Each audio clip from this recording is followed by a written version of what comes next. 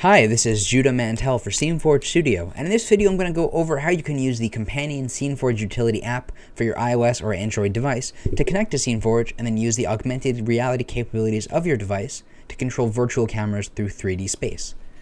So you can see I have this environment here. It's this Star Destroyer interior with a character, some lights, and most importantly a free camera. This is a free camera, meaning it's not bound to a tripod or any other type of rig, so it can be moved independently of that.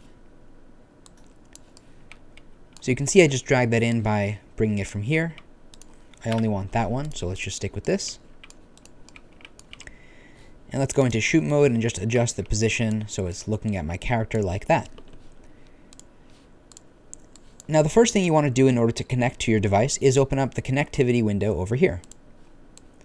Now at the bottom you do have OSC to control aspects of the SceneForge editor from other devices, but we can talk about that in another video. The section we're looking for here is the mobile app connection. And to get started you're going to want to download the app either to your iOS or Android device. This does work better on iOS devices because of the LiDAR capabilities of the iPhone and iPad Pros, but it will work on your Android device just as well.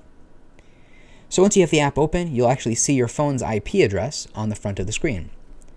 You want to make sure both your devices are on the same Wi-Fi network in order for them to be able to find each other. So you can either enter your phone's IP address in this text box and click connect, or you can click connect just like so and have it automatically try to discover the device. And after a few seconds you can see it says connected, and on the phone it also says it's connected. Now on the phone by default there are two modes. There's the set measure mode, which I'll talk about in another video, and the virtual camera mode. Now at the moment the virtual camera mode is what we want, and you can see when I tap that, now suddenly the camera will go a little crazy as it now uses my phone's tracking. And so if I turn this around entirely, you can see now we're watching our character here using my phone's movement. Now I'm going to close this and you can see it turns green to let you know that there is a device connected. And inside shoot mode on the left hand side you can see now under mobile camera tracking we have all these options for controlling this device.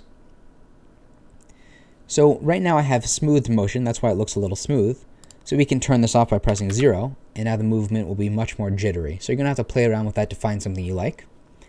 And on the phone itself, of course, you see a view of the scene from the camera, and you can control the zoom, focus, and focus distance, just like any other camera app.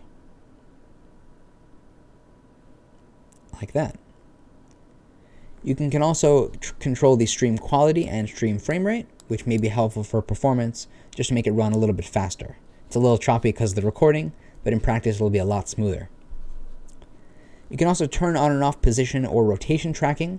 So if position is disabled, it'll only use your device's rotation, and you can use a little thumbstick to control the position. Or if I disable rotation, then it's just the phone's position. And so what's cool about this is that once you're happy with the motion, I'm going to turn on smoothing just a little bit.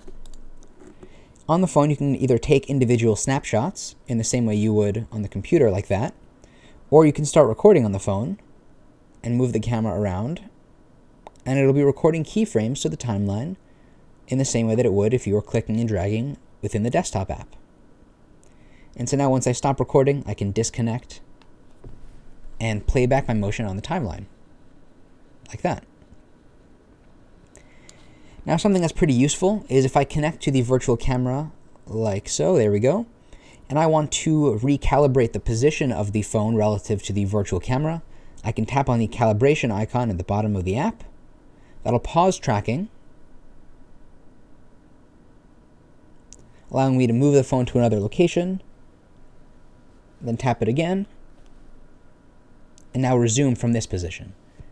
So if I want me facing that direction to mean facing the character, I can just tap to calibrate, face the position, and then resume tracking